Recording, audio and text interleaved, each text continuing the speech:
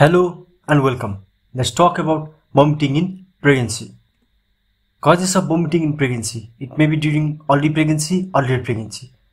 Early pregnancy includes related to pregnancy like simple vomiting, which may be due to morning sickness or emesis gravidarum, or hyperemesis gravidarum, which is pernicious vomiting. And associated with pregnancy includes medical, surgical and gynecological causes. Now, during late pregnancy, related to pregnancy includes continuation or reappearance of simple vomiting of pregnancy, acute fulminating preeclampsia. Associated with pregnancy includes medical, surgical, gynecological causes in early pregnancy and hiatus hernia. The medical causes: intestinal infestation, urinary tract infection, hepatitis, ketoacidosis of diabetes, pyelonephritis, uremia.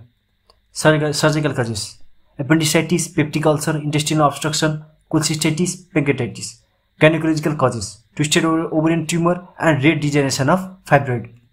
The classification of vomiting in pregnancy: simple vomiting of pregnancy or milder type, and hyperemesis gravidarum or severe type.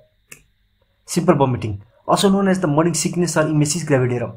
The patient complains of nausea and occasional sickness on rising in the morning. Slight vomiting is so common in early pregnancy that it is considered as a symptom of pregnancy. It may, however, occur at any times of the day.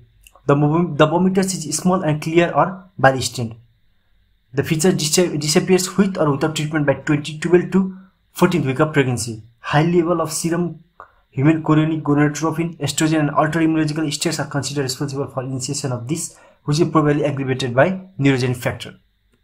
Management: aspiration, taking of dry toast or biscuit, and avoidance of fatty and spicy foods are done to relieve the symptoms in majority. Supplementation with vitamin B1 daily, and if the simple measures fail, antiemetic drugs like trifluoperazine can be given, or promethazine and ondansetron can also be done. And patient is advised to take plenty of fruits, about 2.5 liters in 24 hours, and fruit juice. End of the topic.